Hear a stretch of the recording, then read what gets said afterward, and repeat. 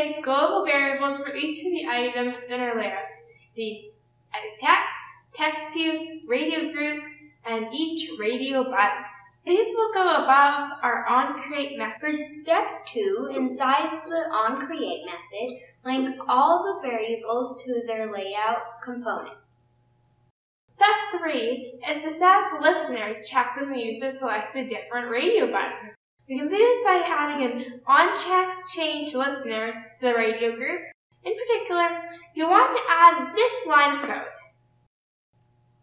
There's one more thing that we need to do to make the radio group work. Step 4 is to head to the top of the file, to the line that says public class main activity extends activity.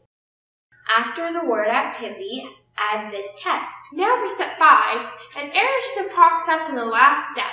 Click on it to import this line. Be sure not to use the compound button 1.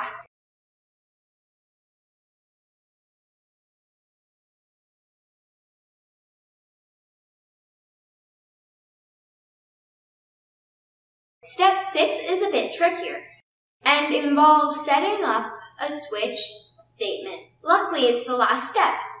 The goal here is to check which radio button the user has selected. Start by finding the method called onChange. It has 2 arguments. For the radio group part here, add the name of your radio group.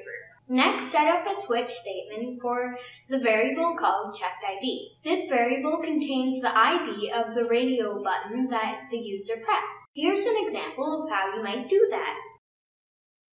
If you have trouble with that step, don't worry. You'll get the chance to look at our code in the next lesson. We'll also be finishing up our app there. Bye, Supercoders!